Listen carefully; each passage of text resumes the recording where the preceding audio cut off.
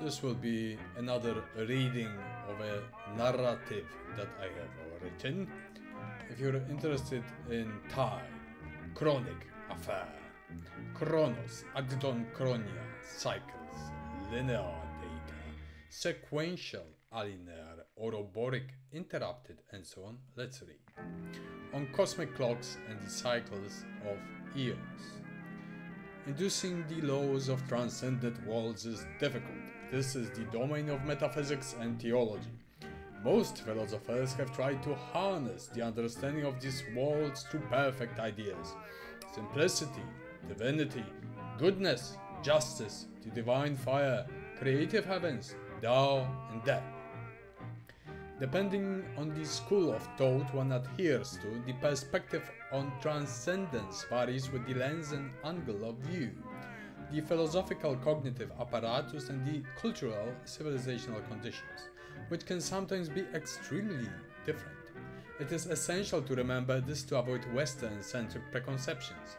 Indeed, to derive any metaphysical laws, one must start with the proportions of simple components observed in the existing world, and then progress from the induction to generalities, and as we advance in formulations of more complex intervals, harmonies, tones, and philosophical architectures, induce the particulars, as divinity does not contradict nature, yet it is an excellent generator coinciding with the world, and then, by balancing them in duality, transfer them to the level of the third, resolving superposition, their integration, fusion, and liberation of the twin Caducean currents. In the Eta at Delphi from Plutarch's Molaria, we find a fragment on mathematical theology, where number distinguishes the pattern from the primordial principle, and then, through the mutual friction of changes, generates a complete universe that again undergoes further transformations and changes. A fascinating example is the mammalian eye. The eye evolved from a light-sensitive spot in primordial organisms. The modern eye enables us to see the spectrum of visible light, distinguish colors, light intensity, interpret depth, forms, and so on. Without light, it could not have developed. Even Darwin opposed the theory that the eye was a pure anomaly of evolution. Teleologically, its evolutionary development was most likely conditioned by the need for electrochemical stimulation of the nervous system through opsin, which converted photons into stimulating impulses. Thus, the eye is a form of an interface between the world of radiation and the nervous system. Systemic co-evolution of systems, including biosphere and its entropy, protropy, and negentropy, absolutely does not exclude all other functions and their adaptations, interpretations, nor does it negate smooth integration into metaphysical systems holistically. In an indivisible world, everything is seamless as a reality of process of potentials in becoming. The sun is likened to the eye of Providence, the eye of Ra, the visible Helios, Apollo, surrounded by the 9 divine muses, the spheres of harmony attributed to the spheres of the planets and hypostases, which create the music of the heavens, the solar system, and beyond the stars, pitching and performing a most splendid symphony. If the solar system is a chamber orchestra, then what magnificent sounds must the cosmic spectacle generate? At some places a fallen cacophony of catastrophes of a cosmic scale, elsewhere a most solemn anthem, yet elsewhere songs of joy, sorrow, woe, and glory, of life and death. In transcendence as Hyperion, it is simultaneously God amongst gods and his monadic manifestation, a corridor of fire. It is a collective in which fire, agathos daimones, sustain the orchestra, from which single masks manifest as gods and goddesses of the sun and spirit intelligences belonging to the sun, as the phase of Helios, the visible stars that the astronomers so adore to observe and measure with their instruments and calculations, the physical objective reality of shadows of philosophical essences. Stars are compared to the eyes of transcendent worlds. Eyes, yes, but not as human eyes, but the support of the intelligibility of the force of intellect, and gods as eyes, also in turbulent unison in the Chaldean third transcendent. The fields of hypersolar Yarrow, which the correct focus and concentration may penetrate when contemplating its own daimon, apotropaic, self-derived in autophaneia, self-manifestation in the light of the sun, just like Hyperion contemplates Aeon, and Aeon contemplates Apollo, and Apollo contemplates the visible light Helios, and Helios contemplates the physical star, penetrating it with insights, and these, known in antiquity as infinitely distant spheres of powerful light similar to the sun. As Macrobius wrote in his commentary on the dream of Scipio Aemilianus, the ancients knew, and I testify for their veritability if my word is bearing any weight of trust to my readers. Indeed, the coupling of the function of the biological eye and its beginnings through echogenetic metaphysical atavisms, that is, a certain blueprint of possible evolutionary paths, would suggest that living organisms were inherently embedded in the potential for existence through appropriate environmental conditions. My personal theory of the origin of life is that electromagnetic vortices on the sun led to the quantum entangled state of microvortices beneath the oceans on Earth. Perhaps the microvortices were created by Earth's geomagnetic field that created microturbulences as anomalies around which inanimate, that is non-organic matter, and molecules organized, which were the beginning that later became the basic of organic proteins and bonds during the subsequent formation of DNA spirals. This theory is only a far-reaching speculation. It has nothing to do with science. In this way, a star could plant the phenomenon of life on Earth with the available building blocks, a bioplan with resources from which it could emerge. Life is also a subclass of the indivisible world, and thus it is fully integrated as a subsystem, a prominent example of the separateness of the vast categories of a unified, continuous world. Life outside conditions that favor it is not possible, but without the potential for its growth in this and other solar systems and exoplanets, resembling perhaps Earth, it would not have emerged anywhere at all. So how to solve the puzzle of the genius of life, the laws governing the demiurgic, platonically speaking, phenomenal cosmos without resorting to childish creationist theories, assuming a priori daddy mover, which would first need to be defined while not being favorable to the theory that the universe is completely mindless, finely tuned occult machine.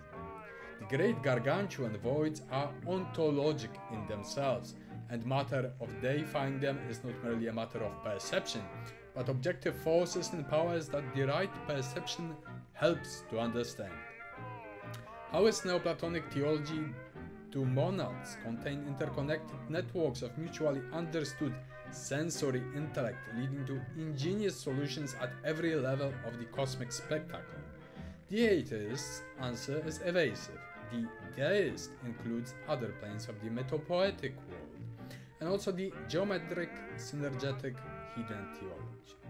The generative theory assumes that the world clothes itself in its successive manifestations, becoming increasingly aware of its transformations, rectifications, while simultaneously opening itself to itself in every possible manifestation. The anima mundi, hecatic world soul, thundering genius, similar to a seed that does not know it will be a mighty thriving tree, yet still, this cycle is sustained. This is not a personal form of existence, but it clothes and veils itself in personal forms of its existence. I will use an analogy here. Just as Gaia in the Orphic hymns is the ever poly-pulsating, writing, flowing, flying multiplicity of life, beautiful in its innocent, renewing young aspect, cruel, dreadful, tearing, decaying, scavenging, transient in its other seasons. Similarly, the transcendent world is grandeur, simplicity, beauty, the courage of motion, triumphant eros, subtlety, ecstasy, but also the black gaze of forms, the black and destructive fire of the tectonic walls of cosmic emptiness, voids and hearts. Rectification of potentials strive towards hyperworlds, like Hecate Artemis Dracaena in her hunting dogs, chasing hares, escaping into supralunar worlds at each lunar palace. The first mystery of Hecate Dracaena, harmony with intention of opposites against the void towards heavens.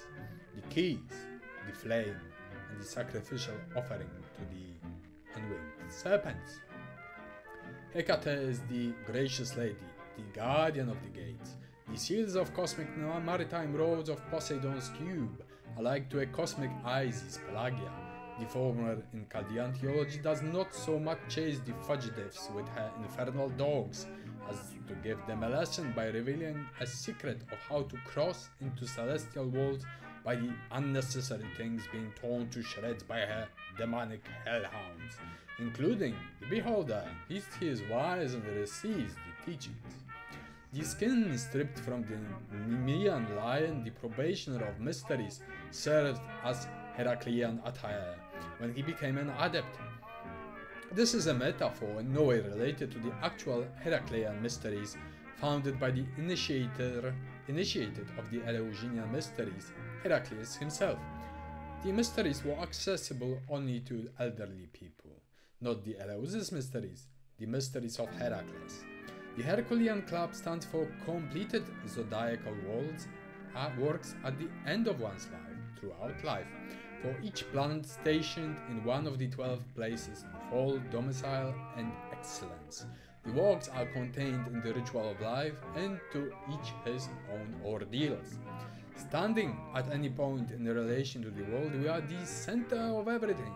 This is only an instrumental concept, of course, but every point is the center in relation to macrocosm.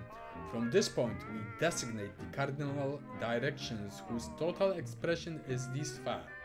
In the graduated view, we can designate a minima of 129,600 directions in the azimuthal sphere, although in reality we can designate an infinite number of them depending on the density of the angular measurements. This sphere divides itself into the cross of directions, or the rows of directions. It is the basic hermetic unit. Space itself and its description is already imbued with a certain mysterious formula, the depth, or as the Sumerians called it Ashurako, the depth of the skies. The temple of the world is divided into the depths of each direction, but the formula of this direction is limited by the distribution of actual phenomena, their syntax and their formula. Beyond the world of phenomena, space collapses into non-existence and only omnipresence remains, which has parallel access to the entirety of the phenomenal world. Both Giordano Bruno, 1548-1600, and Nicolas Cusanus, 1401-1464, noted that the universe is infinite. The former, in De Immenso, mentioned the eternal motion of all worlds in relation to each other and others in the infinite universe. The latter considered the possibility of extraterrestrial cultures and civilizations. Space is opened by time, as time precedes space. Phenomenal time is the time in which flashes of energy in various forms manifest in the universe. Like space, time is omnipresent, ceasing to exist in the aphenomenal world. From the aphenomenal point of view, the universal time has parallel access to the entirety of the phenomenal time. Thus arises the question, is everything determined and complete? It may be so in an absolute sense, yet the diversity of phenomena in the phenomenal world is the world of potential in the absolute world. Can the world of potential in any sense influence the absolute world? Or are phenomena somehow detached from the monument of trans-spatio-temporal topos? This is the fundamental question about the influence of the inner world on the outer world, the esoteric on the exoteric. Every direction has its mystical translation, which is a connection of the cycle of time with space, and metaphorically conveys meaning from the referent it points to, towards the observer. In the first instance of spatial description that has a reference to itself. To observe changes occurring in time, one must know the causality, knowledge of history, knowledge of humanity, and certain magisterial insight into the coupling of time with events, space with time, the genius of time with its eponym, Orphic Chronos, the genius of space with its archetypology. Nyx, the archaeology of this symbol and its traces allow one to transcend causality, even if for a while, to view current events through a meta-historical, meta-political, meta-real perspective. Departing yet from grand history, the grand narration is tantamount to imprisoning the present and not being the prisoner of the present. Furthermore, the concept of metaphor of transferring meanings in the procession also concerns the transcendent view of events in time, as well as the knowledge of invisible rotations of spheres, cosmic zeitgeists, the ghosts of time that saturate their actions with essence and idea in the phenomenal world. Moreover, meta-real intuition allows reconstructing the movements of forces if one has a sufficiently brilliant intellect to penetrate transcendent worlds from which empirically one can conclude at most that they objectively exist as true forces, powers, that is, they are accessible to experience of mortals. The hypothetical inductive deductive metaphysical construction for some is merely a map written on the sea or some weird dabbling in a puddle of water, seeing a gargantuan ocean instead of a pond. For others, an essential issue of understanding the world to make a mind as large as possible, to survey the world from this perspective, how much more joy when it begins to walk. And here we are, reading the songs of the world in every aspect, seeing the depth in every aspect. Some, like the waves of the sea, crash against the rocks. Others navigate its surface, yet others practice the Poseidonic art, seeing its depth, like Hermanubis, penetrating its veils, bringing news, like Hecatic messengers. They open the seals and reveal strange, divine maritime routes to others. Let us then leave the diurnal matters to some, as archaeologists of nocturnal spheres, of the Mao, of the chaos, and the Phonian currents, which may be sometimes delight to occultism. There are hidden ones.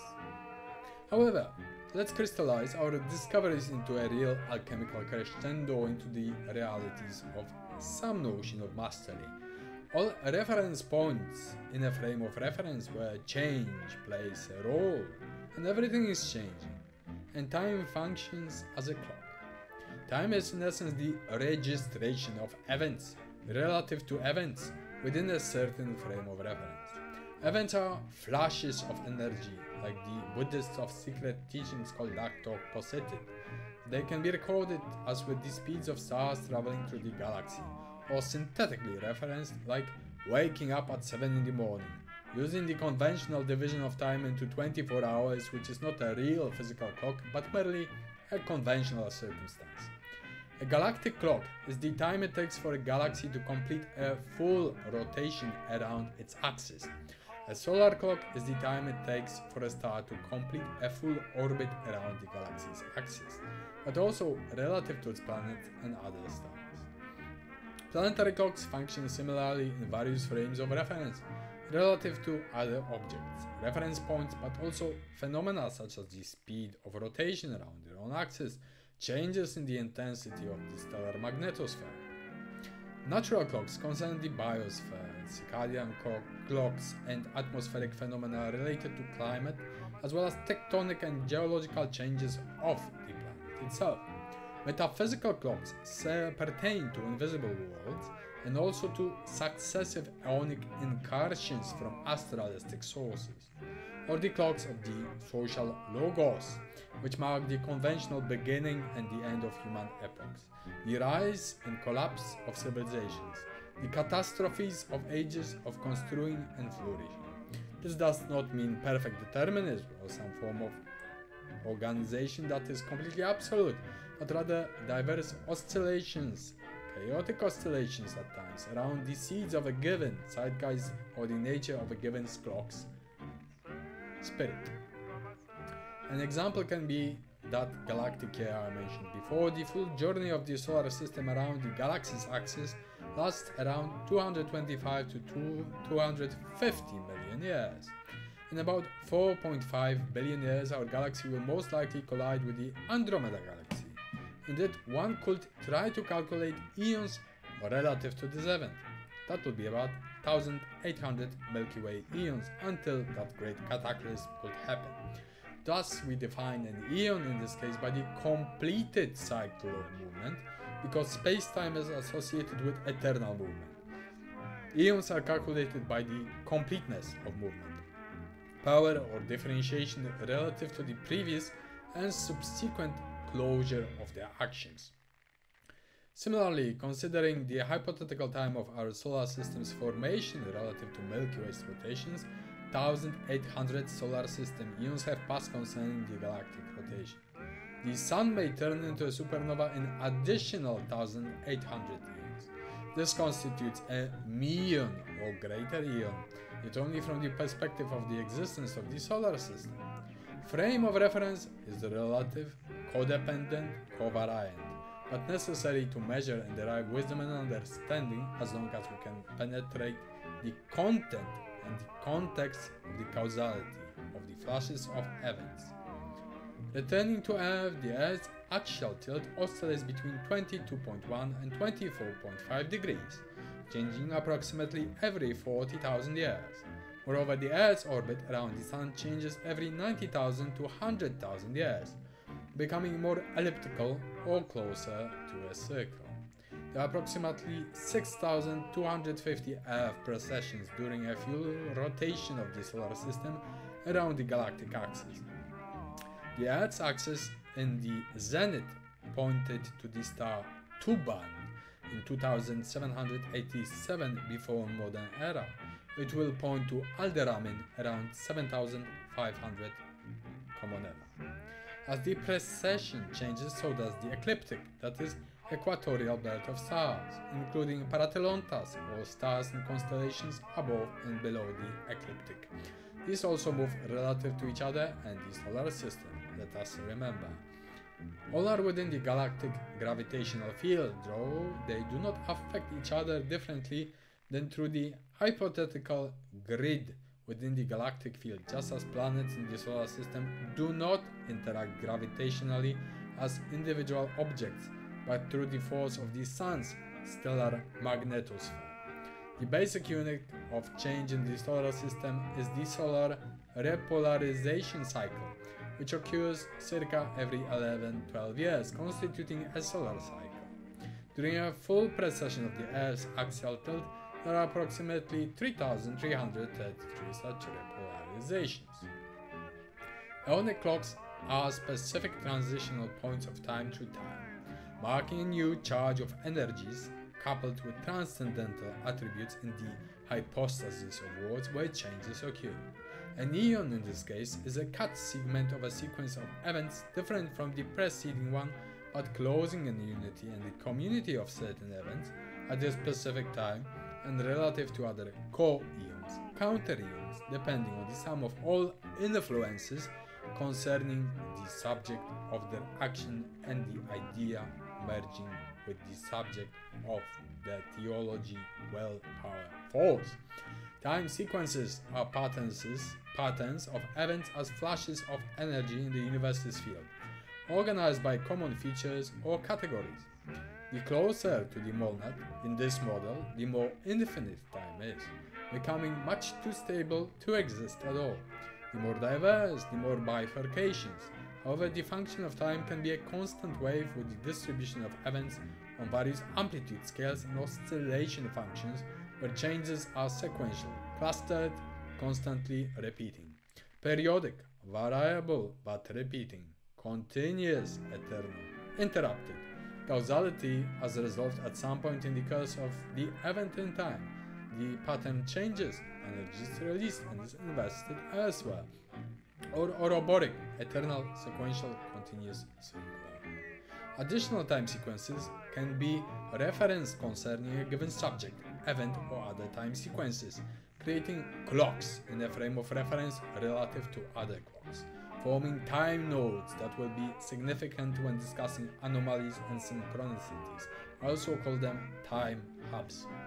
Knowledge of co-arising, codependent causalities in time is the philosophical scaffolding.